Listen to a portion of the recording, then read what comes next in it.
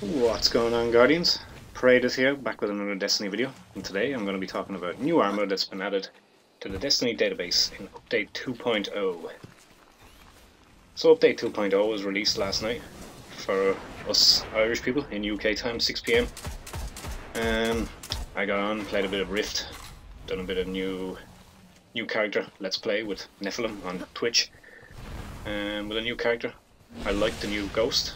I like the new updates. Really good stuff. It flipping rocks. It feels like a whole new game, which sounds a bit strange. Nolan North's voiceover is pretty good. It's all good stuff. Anyway, let's dive into some new exotic armors here. I will start with the Titan and give a list of armor, and then I'll give a list of armor for all classes, and then perks that have been confirmed so far. So for the Titan, we have the Twilight Garrison helmet, the Tychonaut helmet, the Empyrean Bellicose helmet, the Immolation Fists gauntlets, the Sagamizer gauntlets, Dune Marchers boots. In this we also have exotic marks. These include Mark of the Executor for New Monarchy, Mark of the Circle for Future Warcult, and Mark of the Oblivion for Dead Orbit. Now these marks for certain factions don't come with any perks. It's been speculated upon that they will have intellect, discipline or strength stats to boost. And they have a neat little thing that doesn't affect any other exotic armor pieces that you're wearing, so you can wear them without affecting a different armor piece. Exotic. So that's good. Hunters. Hunters get the ATS/8 Tarantella, the chest piece. The Shinobu's Vow gauntlets. The Sealed Ahamkara Grasps gauntlets. The Graviton Forfeit helmet, Skyburner's Annex helmet, and the Frost EE5 boots. Their marks are called the Cloak of Oblivion for Dead Orbit, Cloak of the Rising, New Monarchy, Chaos Cloak, Future Warcult. And finally, Warlock exotics include the Alchemist's Raiment, the Impossible Machines, their gauntlets. The Alchemist's Raiment, apologies, is a chest piece. The Ophidian Aspects, they are gauntlets, the Stag helmet, the Astrocyte Verse helmet, and the Transversive Steps boots. Their marks include the Circle of War, Future Warcult, the Age to Come, New Monarchy, Light Beyond, Dead Orbit. So that's the list of armors. Some of the perks have yet to be verified and do not show up on Destiny database just yet, but I will go through the main perks for each. Twilight Garrison chest gets a evade maneuver while airborne. It says to press something, the button is not quite confirmed yet. But an evasion maneuver in mid-air I can't see being very useful, unless it's substantial and a substantial evade. I can't see it being helpful. I really can't. It doesn't. It wouldn't appeal to me anyway. I don't know what purpose evading in mid-air would serve anybody, and it is literally in mid-air. It says while airborne. The Tychonaut helmet's not bad. All rocket launchers gain tracking. Radar remains active while aiming down sight with heavies, and heavy ammo drops more often while using a rocket launcher. So I like the first part of the perk. If you have a rocket launcher that doesn't have tracking, it will have tracking. So you could have nades and horseshoes and tracking. So it'll be kind of like Truth. Tomorrow's Answer is the one I'm mainly looking at, because it's got high blast radius, high velocity with javelin, and nades and horseshoes and tripod. So that's basically a legendary Truth rocket launcher without the aggressive Truth Seeker prototype. But tracking is tracking. I know you can do some ridiculously crazy trick shots with Truth, but that's interesting. Very interesting. The perk for the radar while aiming down sight doesn't seem to be too significant. I mean, why would you want to be aiming down? Like, you don't... Unless you're hardscoping, and I don't see why you'd hardscope with a rocket launcher. Might be handy for heavy machine guns. It says heavies, it doesn't say rocket launchers, so... And heavy ammo drops more often using a rocket launcher, which is kind of cool. I can get that. It's a nice bit of synergy there. You pop some fucking fools and get some more heavy, you know. Apologies for the language. Yeah. But I don't see it being a substantial heavy ammo drop more often, because Ruin Wings said it'd drop heavy ammo more often, and that was, in my opinion, made no difference. It still seemed completely random. The Empyrean Bellicose Helm. I hope I'm pronouncing these right. Aiming weapons downside in the air will hold you in place for a short time, and orbs collected while your super is full will recharge your melee ability. A lot of these exotic armors and stuff seem to have a little bit of a poignancy on holding on to your super, which I'm not 100% about. I don't like holding on to my super. If I'm going to use my super, I'm going to use it, you know. It's like Bungie wants you to keep it. Keep your super. You get stuff with your exotic armors, and yeah. And it's like, no, I just want to use Stonecaller and fry people like Emperor Palpatine, you know. I just want to kill people. So I don't know. I don't know about all these perks to hold on to my super. It seems silly.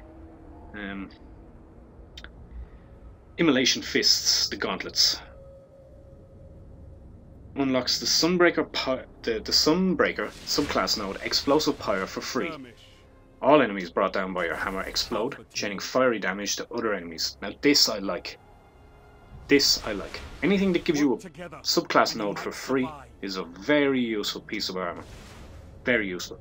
I can't see anything wrong with this. This is fantastic. I mean, you get Explosive Pyre, frees you up for another perk on the same tree. Brilliant. I love it. Tagamizers, Fist of Havoc kills, recharge your melee, and melee kills, recharge your Fist of Havoc. I like these. Oh, and gain an additional melee charge, which is nice. Very nice, actually. Because if you use the perk for strikers that has a chance to instantly recharge your melee. Excuse me, I'm actually going to check my PlayStation because I'm online. Overload. Use this with Overload. You want to have a chance to instantly recharge your melee. Hit another one. Kill another guy with your melee. Charge your Fist of Havoc. Smash somebody with Fist of Havoc. Charge your melee. Very nice synergy. I like it. I like it. Nice. Could be very useful in conjunction with Monte Carlo. There's some Warlock gauntlets and pieces that can be used in conjunction with Monte Carlo as well as some perks. Now the next one, boots. I am sorry, but people are not mad about exotic boots for the silly perks that they have, but I was a serious fan of Radiant Dance Machines on Hunters with Might and Multi-Tool. I have to say I was a serious fan. And these look like they could make me play Titans more often. The Dune Marcher boots. Their main perk, increased sprint speed, extended slide distance, increased movement speed while aiming down sight, and tighter turn radius while sprinting. Fuck yes. These would be very nice. I am very sorry to say, and people may disagree with me, but I think these are going to be a fantastic pair of boots. PvP. Oh, the possibilities, they're endless. Shoulder charge, you know? You're weaving around, trying to get sprinting in between doorways and hallways with shoulder charge. You get a nicer turning circle. Boom! You smash somebody open. I love it. I love this. I love these boots. These boots could be brilliant. And faster movement speed while aiming down sight as well. Increased sprint speed, extended slide distance. All very good. And very good for competitive. Sliding for most PvP players is essential. Hunters. The ATS/8 Tarantella. The chest piece, it takes reduced arc damage from minions of darkness. Arc grenades and arc blade recharge faster. I like the last part of this perk, and the first part could be helpful in Nightfalls with arc burn. It's mediocre at best. It's like the ATS/8 Arachnid helmet. Shinobu's Vow gauntlets. Improve skip grenades. Gain an additional skip grenade. How much the improvement is remains to be seen. I cannot see it living up to Nothing Manacles though. Those track and scatter grenades were little Jihon grenades, as the whole community knows, and I can't see skip grenades doing the same type of thing, unless the improvement is a vast improvement. Sealed Ahamkar's Grasps. Gain an additional melee charge. Melee damage has a chance to refill your primary weapon. These might be okay in PvP. These might be interesting. 2 blink strikes could be very good. I doubt it will give a third thrown knife if you have 2 on already. Refill ammo thing seems like a gamble, and to be honest, I'm not a gambling man, so I don't like it. Yeah, that's pretty much all I have to say about them. The Graviton Forfeit Helm. Gained a Night Stalker subclass node Shade Step for free. I like this. This is all the only perk it has on this, which is kind of odd. But I like it. It's a nice looking helmet, and the perk is okay, I suppose. It frees up to use a different perk on the tree, like the Titan Exotic. Skyburner's Annex Helm. I don't know what to think of this. I've read this a couple of times and it seems strange. Heavy weapon kills have a chance to spawn orbs. Super. That's perfect. We like that. We like that on the Titan, the Defender Titans. It's a nice perk to have. Orbs collected when your super is full have a chance to grant special ammo. No, I don't see why special ammo. Why shouldn't have been should it not have been heavy? But anything that spawns orbs though is good. It's good for the soul, you know, so. Now, the Frost EE 5 boots. Tighter turn radius while sprinting. Increased grenade and melee charge while sprinting. I like the sound of these for some strange reason. I have no idea why, but I do. I'm just a fan of boots, man. I'm actually a fan of boots. Now the Warlocks. We are nearly done. I do apologise. This is a long video. We're nearly done. The Alchemist's Raiment Chest. Chance to gain Glimmer on primary ammo pickup. Orbs picked up while your super is fully recharged. Orbs picked up when your super is fully recharged. When your super is full, recharge your grenade and melee. I apologise. My writing is terrible. I like this with the new perks for having grenade and melee charges on Stormcaller and all the synergy perks that we can use with it. I'm not going to go too detailed because I'm a bit of a warlock head and I could be here all night. But I like this. There's a lot of stuff we could be messing around with the Stormcaller. The Impossible Machines Gauntlets. These unlock the node Landfall for free. On casting Storm Trance, fire a bolt of lightning into the ground, creating a devastating shockwave under you. I like this. It frees up nodes to be used elsewhere, as the same with the Titan and the Hunter pieces. These ones. These. I don't know about these. I like these. This is very simple, but I like them. The Ophidian Aspect Gauntlets. Improved Siphon for your Void melee. And weapons ready and reload very quickly. Very quickly. Now, how much is very? This remains to be seen, but I like that because that's a perk that's on Blade Dancers, and that weapon ready perk is actually pretty good. I use it a lot. I run a very unusual Arc Blade loadout, to be honest, but that's one I use all the time. I like having my weapons ready straight away. The minute I swap, I want to bang down the sight. Helmets. The Stag helmet. I like this, and I like the look of it. This is the one we've seen in the trailer. Big horns sticking out the top. Once per life, your super recharges faster when your teammate is dead. You also have a chance to respawn with an overshield. Now this could be very useful in Trials of Osiris.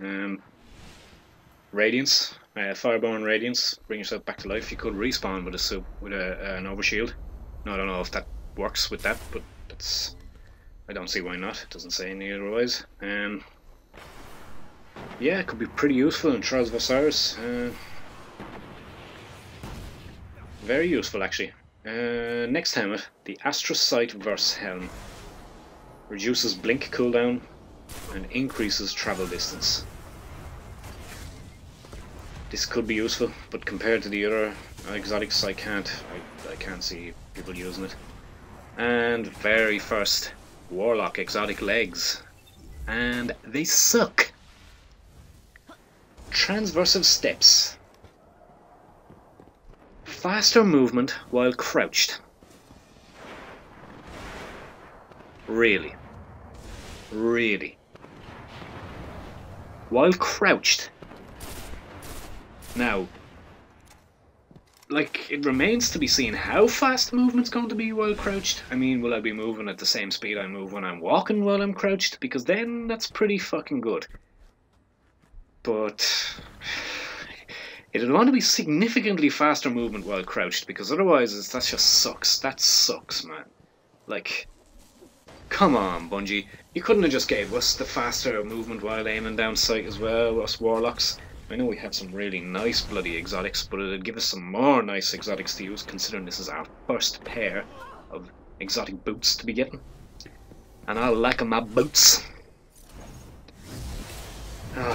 And the other little crappy bit on the end of the perk.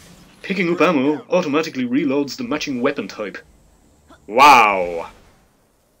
I am very sorry, but they just are absolutely poo. And they get a 5-star rating in. Really? Really? Really? Anyway, guys, that's all the exotic armor pieces that have been added to Destiny's database that I've seen, anyway, unless there were some hidden ones, but that's all I saw. I will put up a video for exotic weapons. It won't be as long, so you needn't worry. We're going on 16 minutes now, which is a long time to have for a video, but it's an informative video. I was going to do a patch notes update for 2.0, but man, oh man, there's a lot to go through. That video will take about half an hour. So what I will do is I will leave a description to bungie.net and the patch notes on the description box below. And as always, guys, thanks very much for dropping by. Like, follow, or like, comment and subscribe. I keep saying follow. I'm on Twitter at the moment, and I'm trying to get people to follow my Twitter page as well. You can follow me on Twitter too, guys, if you like. But like, comment and subscribe. Let me know what you think. Please drop a comment, guys. I have been getting some nice views, so I'm genuinely taken back. Like, I put a video up the other day and I got about 26 views in the first half hour, which was great. But then it just stopped. So I really need to publicise myself a bit more. That's why I've been on Twitter. I've been hyping myself up, trying to get people to come in and watch. But for the guys who have watched, I appreciate it. Thank you very much for stopping by, and thank you for watching. And see you all next time, guys. Peace.